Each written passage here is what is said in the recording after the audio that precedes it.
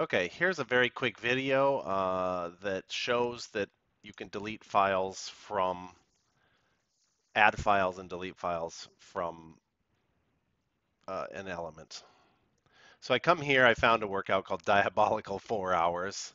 I download the MRC file and I come over here, I've got another copy here. If I take this and you can see I've connected my element and so that I see it kind of as a drive or as a device that I can see here. I've clicked all the way in. Whoops, let's go back to element.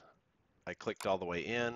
I get to the plans folder and I take my workout and I drag it in. Now I'm not showing you the video of this part. Then I go to my planned workouts inside my element. At the very top, there's something called sync. I click on sync and then the middle button at the bottom.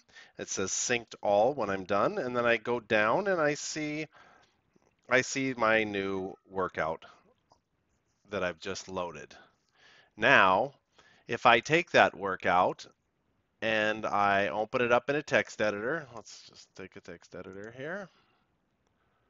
I use something called Sublime, but you can use text or whatever, Notepad, let's say on a PC. I select all and I hit delete. Now I've got an empty file, and I take and rename this to .plan. It says, do you want to change this? Yes, I do. And then I'm going to delete this one from here, from my actual element. I'm going to delete the file I uploaded. Yes. And now I drag it over here. You can see it's a 0 byte file and it's .plan at the end, but exactly the same file name. Now I go to my element, I go back to the top again.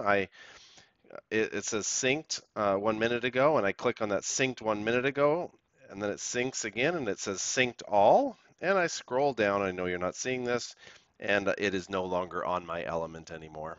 I can't see it anymore. So that totally works, and that's on a PC. Thanks.